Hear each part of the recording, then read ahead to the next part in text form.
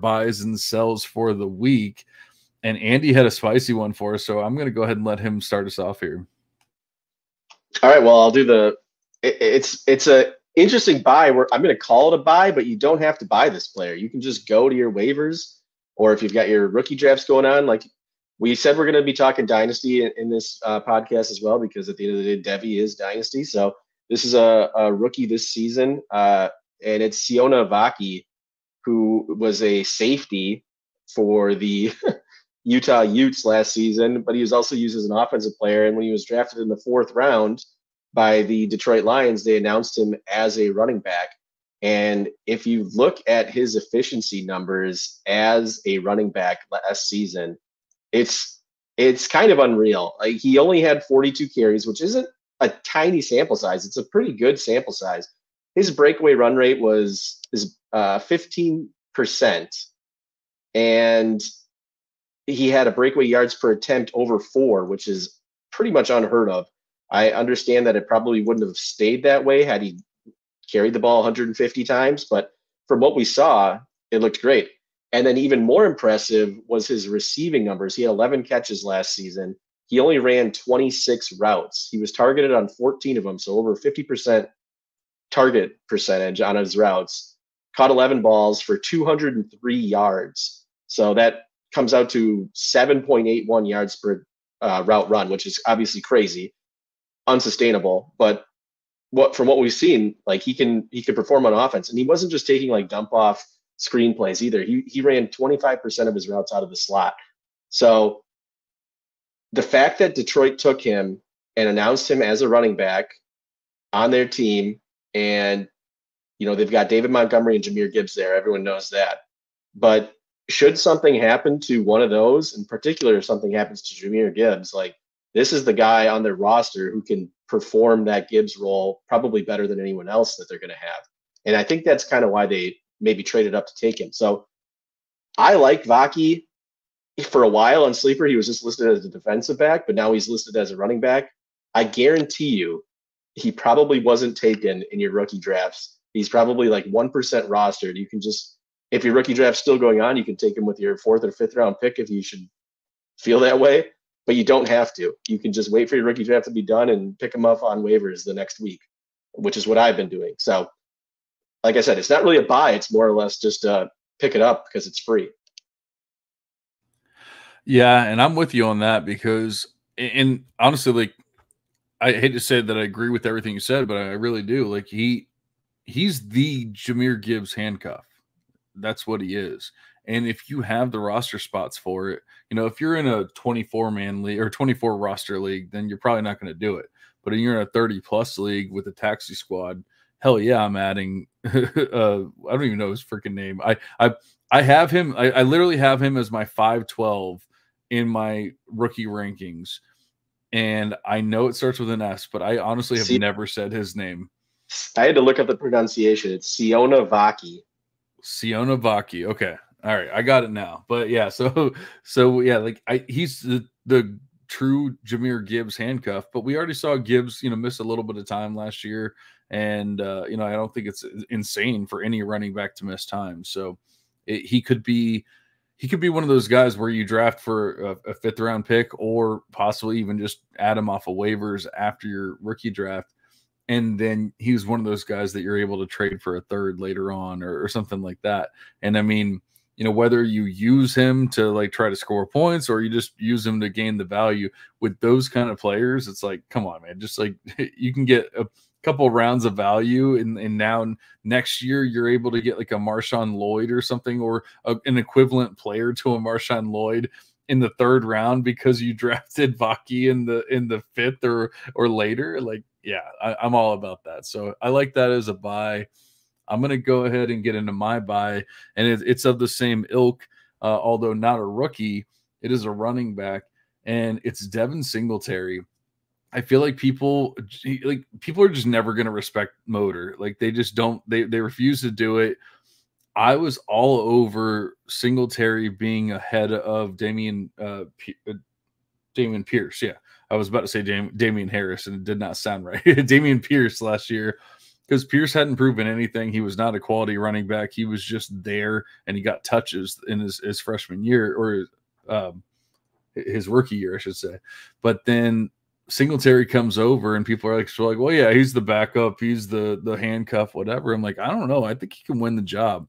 So I have a ton of Devin Singletary in all of my dynasty leagues. And it wasn't because I loved him as a prospect or anything like that. It's because of the past year or so where people are just like, he's not that good. And I'm like, well, he's not that bad. He might not be amazing. He's not Saquon Barkley or Bijan Robinson or something like that, but he's good enough.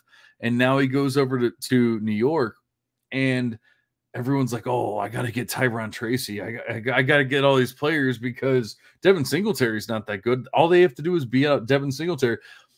Dameon Pierce couldn't beat out Devin Singletary. You think Tyron Tracy's beating him out? Like, come on, guys.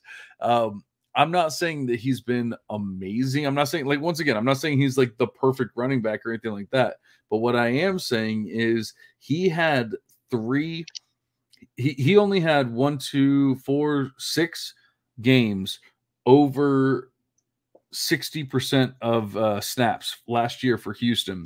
And in those 6 games, he had 3 top 10 running back finishes. One of them was running back 3, running back 8, and a running back 7 finish. And that was in the 6 games that he was actually over 60%. A lot of the games he was under 40% of touches, or 40% of snaps, I should say.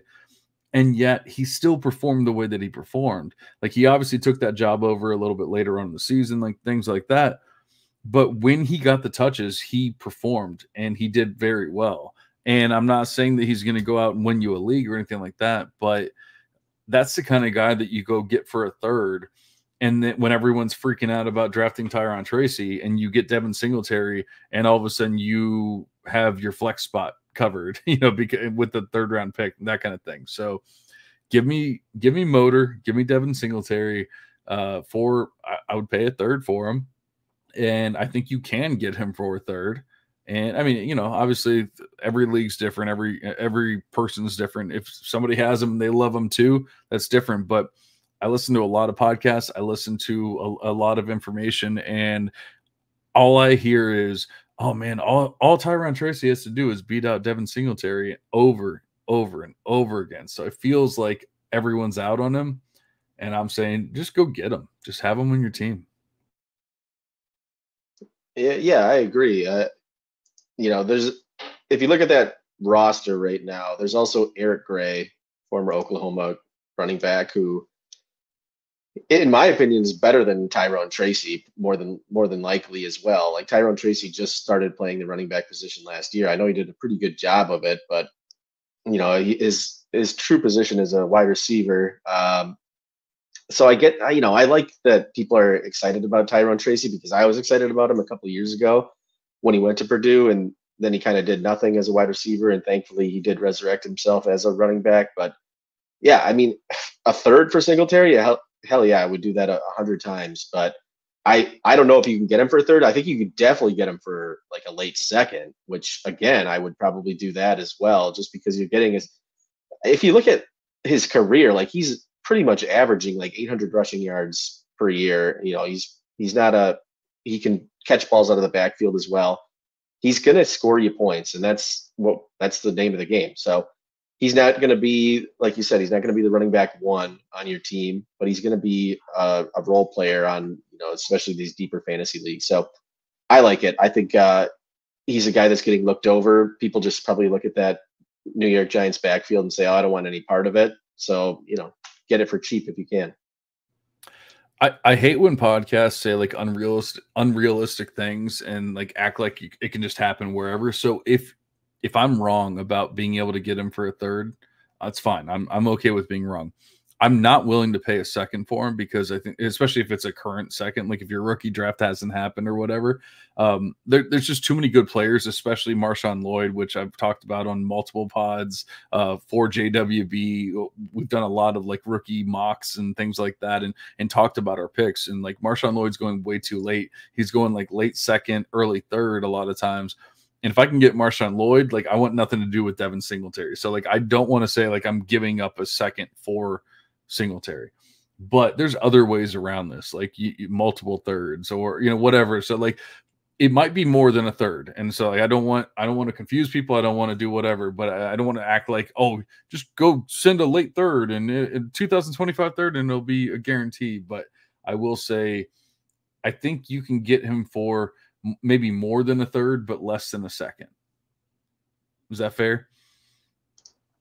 That's fair. Okay. All right, there we go. We found the middle ground. So why don't you hit us up with your sell then? We touched on it earlier, and it's a wide receiver who's transferring over to Alabama from Washington following his coach, Kalen DeBoer, and it's Germie Bernard.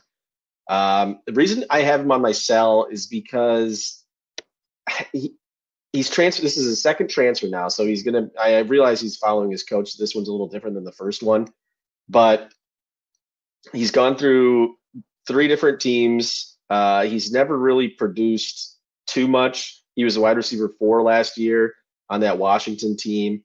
And he's going to a team which is probably going to be a run-first offense with Jalen Milroe, who's going to run for 800 yards probably. We already talked about Jam Miller and Justice Haynes, who are going to be a dynamic running back duo. And, he kind of was the slot guy when he did come in. And I don't know if that's just because he was filling in that slot role because of the injuries that they had. But when you look at the Alabama's depth chart right now, like I think Kendrick Law might be a better slot receiver than Germie Bernard. And Germie Bernard, as of last month in C2C ADP, is going 38 overall. Like that's not even wide receiver 38. So pretty early in drafts, just because he's in that DeBoer offense and people just kind of expect him to replicate what was going on at Washington, which I don't think is necessarily what's going to happen there.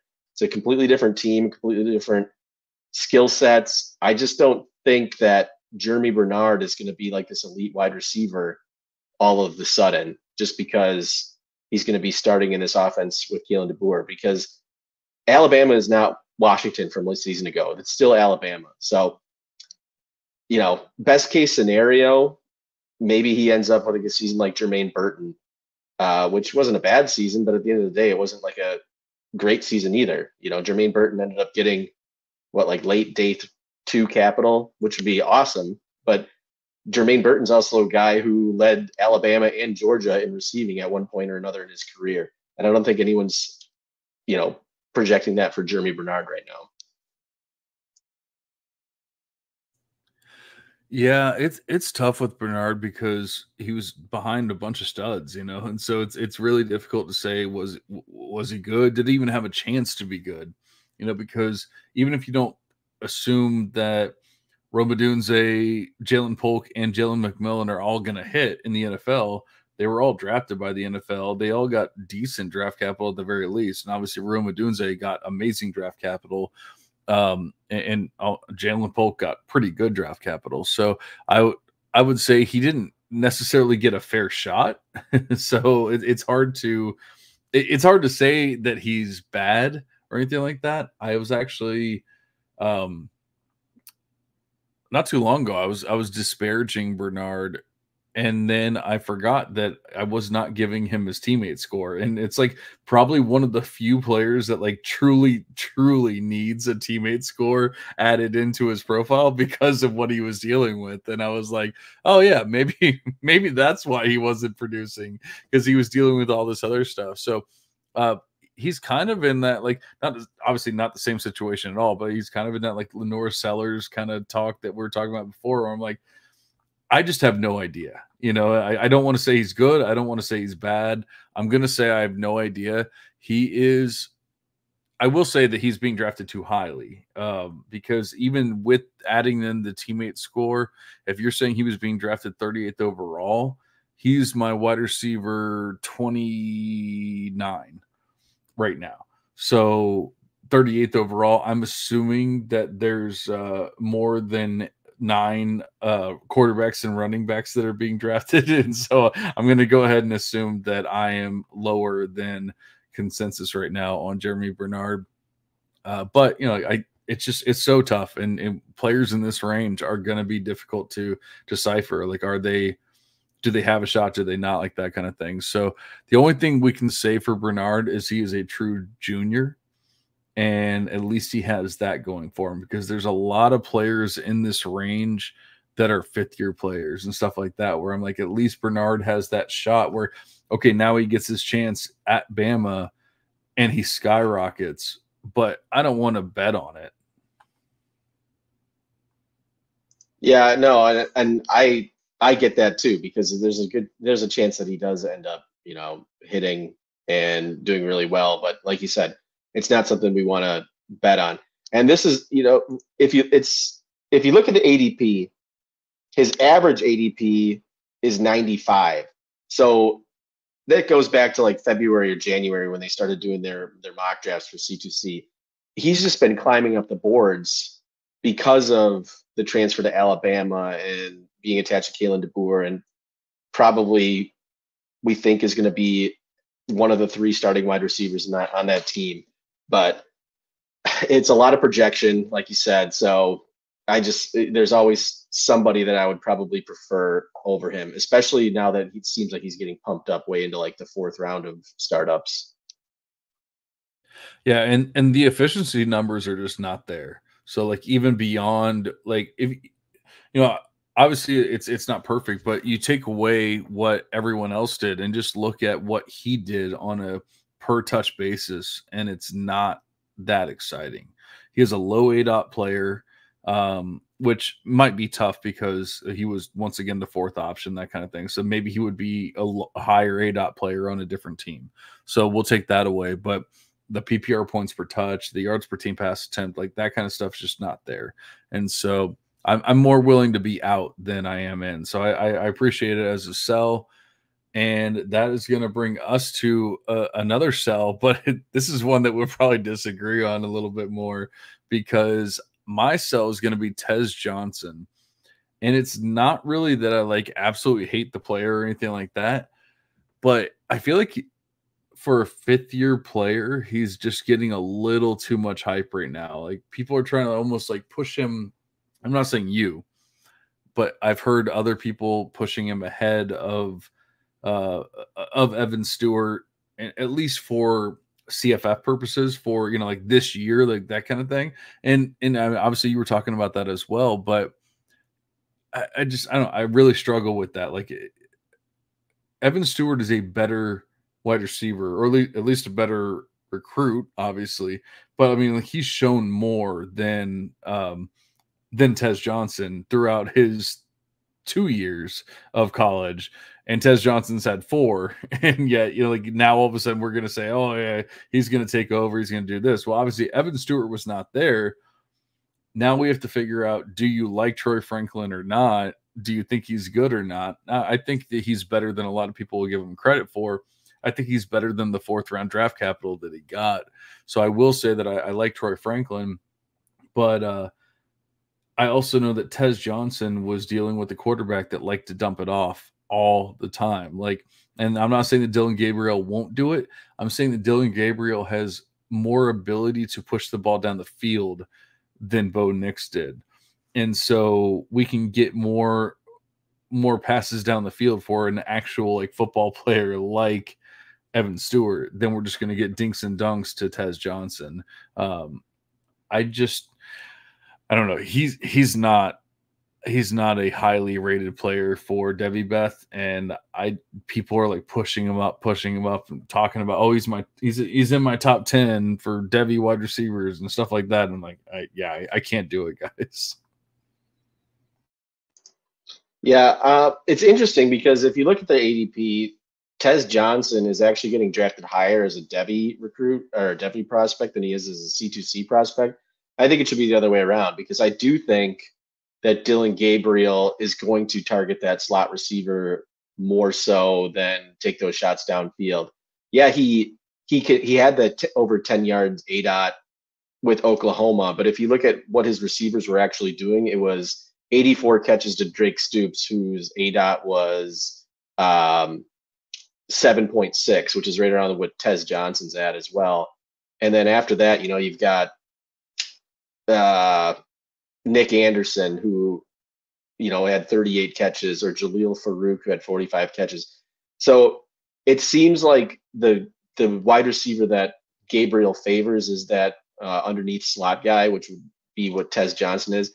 And it's not like he's been a zero his entire career. Like his sophomore year, he had 700 yards. His junior year, he had 800 yards. And then last year, obviously, he had a big season with 1,100 yards. So he's been around for a while. He's just not a name that people have just really been talking about or paying attention, because he's always been kind of behind that Troy Franklin. So, yeah, I don't know if he's a Devy guy right now, just because he is a fifth-year dude, and he is just sort of a slot receiver. There's not much exciting about him.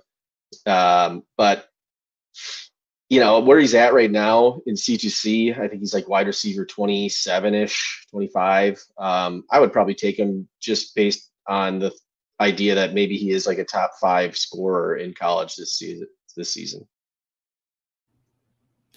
Yeah, it's tough. I mean, he's like in my wide receiver 60s. I just, not saying like I hate him, and I have learned that, like with Ricky Pearsall, like people are just like dismissing me whenever I mention his name in the past and everything, and I'm like, no, but like he's showing up now. He was much higher than wide receiver 60, but like he was showing up in Devy Bet, and I'm like, oh, Ricky Pearsall, and people are like, no, he sucks. And then obviously he went on to be pretty damn good and get drafted in the first round of the NFL draft. I'm not saying that's always going to happen. I'm not saying that I even know exactly what it was that made it work, because there's other players that just don't hit like that. But I'm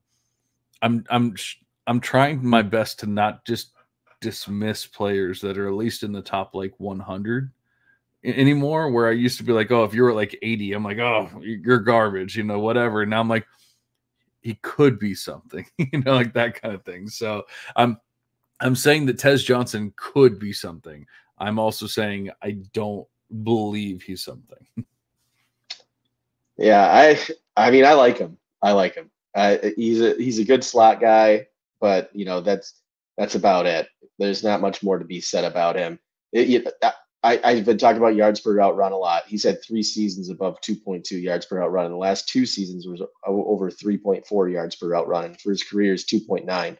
So pretty efficient receiver.